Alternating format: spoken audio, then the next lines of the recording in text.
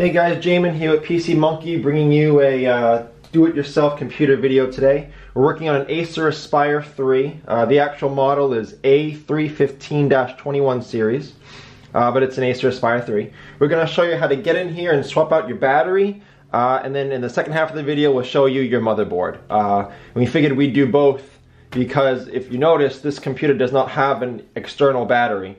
It's not one you can just slide out, so you have to open up the computer, get inside. So we may as well show you how to access your battery and your motherboard. So first thing you want to do, flip your computer over. It's good to have an anti-static pad like this is on.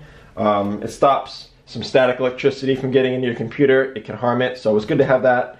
So now we'll try getting in here. First thing you want to do is take off any access ports. If you're on this video to learn how to access your motherboard and you have an external battery, then that would be the first thing you would do, is you would slide the battery out and remove it. But in this Acer Aspire 3, it's an internal battery, so we'll show you how to access that. So this was kind of easy. It had one screw per door, so we'll take that door off. Take this door off. Alright. Now I'm going to take out my hard drive, just because it's kind of easily accessible there. And it's plugged in that way. I just like getting it out of there to get it out of the way. Pop that up, unplug it. Alright. Alright, now I just go around, take out all the screws. I have a large number of screws in this computer. I don't know what exact model Acer Aspire 3 you have, but there's a lot of screws in here, so I'll go around, take them all out to get at the computer. Once we're in there, this battery is kind of easy to get at, so we'll do that right away, and then we'll show you how to get at the motherboard. If you do have any comments or questions, if you get stuck, leave them in the description. We try to answer those questions at least a couple times a day. When we're working in the shop, we tend to answer them a little more frequently, but we at least try to get to your questions a couple times a day. We can help you out with issues you're facing. We can direct you to other videos if you're on the wrong one. But we don't mind helping you out with what you're dealing with.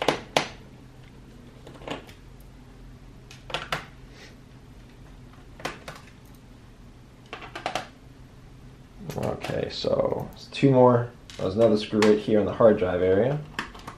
Alright, so make sure you do get all of your screws. Quite possibly you can muscle this off without getting all the screws, but you're going to break it. So just double check you get all the screws. If you feel resistance, stop and recheck. I have my little small metal pry tool now. I'm going to pry up this panel. Just put it in between the panel and the palm rest. Oop.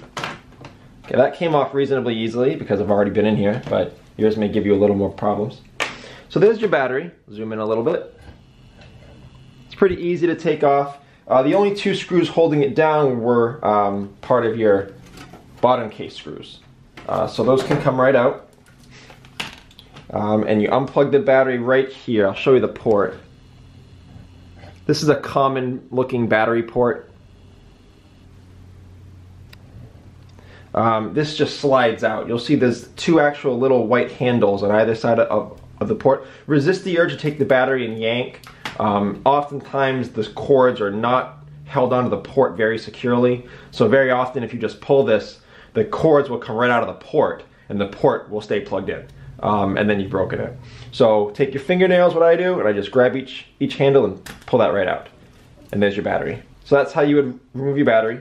If you're replacing this, put the new one in, get it nestled down, plug it in, put those screws in, you're all set. So that's how you would access your battery, replace your battery. Here's your motherboard. I'll zoom out a little bit now. Maybe move the camera over here a little bit. Okay, so there's your motherboard. It's not very big, it's pretty easily manageable. You've got quite a few things plugged into it. One of the first things that I always take off when getting at your motherboard is your heatsink assembly. I'm sorry. So I'll unscrew your heatsink. A good idea too, I go into computers a lot, so I kind of understand the orientation, I kind of know my way around. If you do not, take a picture of this with your smartphone. so that you can see where everything's plugged in, where everything should go, and you can reference that when you're going backwards to reinstall it. Or you can just keep watching the video if you have this exact model, and it will plug everything back in. So your heatsink assembly comes off fairly easily. There it is. Take out the fan. You don't have to all the time, but oftentimes the fan is screwed into the motherboard, or it's holding it down. So very often you'll have to remove the fan. Also, these little stickers there, I like taking those off and saving them. They're there for a reason, so try not to throw them away, try to save them. So there's your fan. As you can see, your fan is plugged in right here. So we're going to do the same way. We're just going to pull out from each end like that, slide it right out. There you go. There's your fan. Right here, the cord's coming in there. Again, slide it out, just like that. Your Wi-Fi cables, the black and white cables are usually Wi-Fi. Just unplug those fairly easy, right like that. If you want to unscrew this, you can take out your Wi-Fi card, but it doesn't look like it's holding the motherboard down, so we'll leave it in. Your touchpad cable. Now this has a similar kind of port. This ribbon cable plugs in here, and the way to release it is to take this tab and pull out, this tab and pull out. Make sure that they're both out, and then you can slide it right out like that. These ribbon cables are held in a different way. This is a little plastic clip. These are very breakable though. Now the way they work is they fold down to secure the ribbon cable, and then they snap up to release it. So in order to get the ribbon cable out, you just pop that tab up, slide the ribbon cable out, and I always pop them back down after. They're very breakable, and if you break that off, there's no way to secure this ribbon cable, and it'll fall out. And these are very hard to come by to replace, and even if you find one, they're very hard to install without breaking the one you just bought. So be very careful with those. Same thing with this one. Pop it up, slide it out, put it back down. And we got another connector here, same as the original one, so we're just going to pull it out with our fingernails on either side. There we go, that's unplugged. And it looks like everything's unplugged. If you're looking for your CMOS battery, there it is. Little odd end. Oh, LCD cable over here, last but not least. Pop that up, slide it out, pop it down. Now we're just going to go around and collect the screws that are holding your motherboard in. There's one there. There's one over here. Here's a weird random screw here. Kind of an odd spot for it. Alright, that should be all of our screws. Let's see if this thing comes up.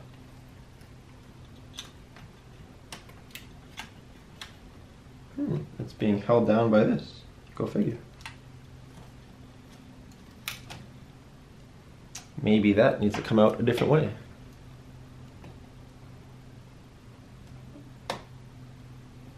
Okay, so this is a little nut here that's holding it down. Interesting. You don't see that very often. Okay, so on top of that large screw, you had a nut. Weird. So there's your motherboard right there. And there's your RAM, your Wi-Fi card, your CMOS battery. There's your motherboard. So that's how you would access and replace your motherboard. When you're putting the new one in, be careful to, I always put these ports in first, make sure those are nestled where they should go. Then as you're putting it down, make sure to get all the ribbon cables up. You don't want to pinch anything down under it. Make sure everything's on top. Antennas. Okay, so that's pretty secure.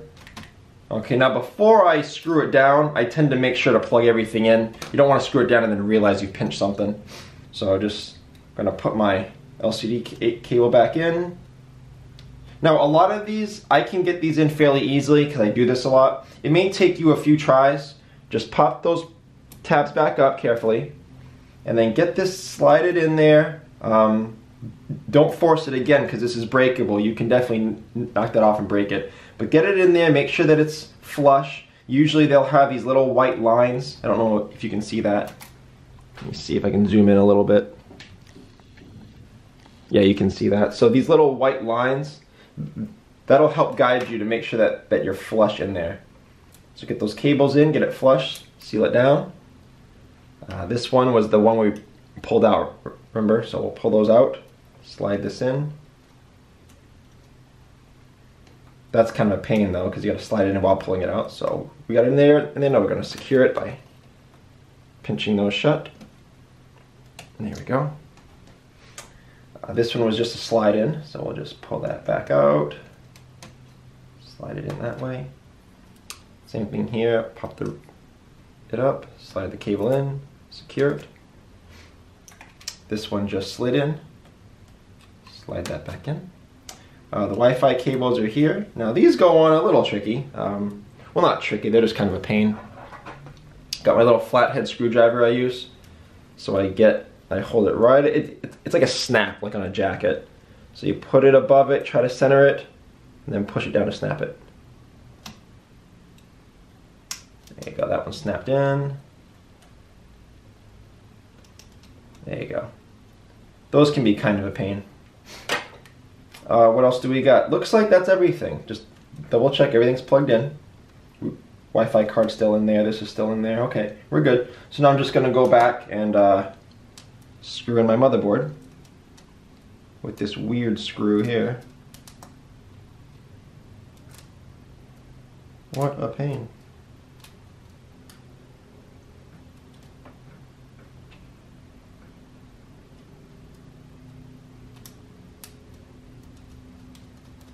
Alright, tighten that up.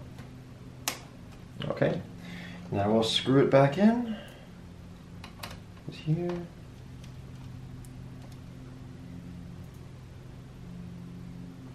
One here. And one on top of this. So weird. Not quite sure why that's such a weird screw. And then now, we'll put our fan back in. Slide that nice and secure where it was. The fan down there.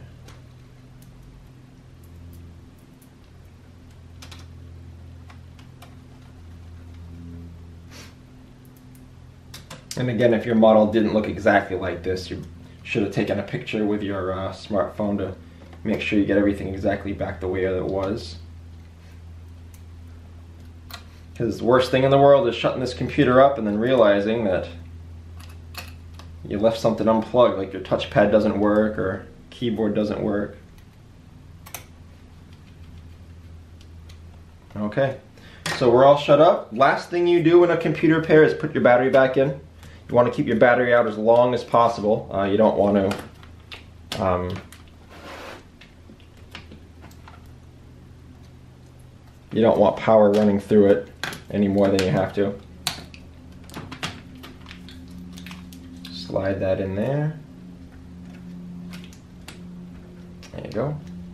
Alright. And then you would replace these battery screws. For some reason I don't have any in this computer. The battery's just loose. I'll fix that after the video's done. And then you pop this back on, replace all of your screws, and that's how you would access and replace your motherboard. Please like and share if this was helpful. If you have any questions, again, leave them below. We'll get back to you at least a couple times a day. And if you enjoyed do-it-yourself computer repair, please subscribe. Thank you so much for watching.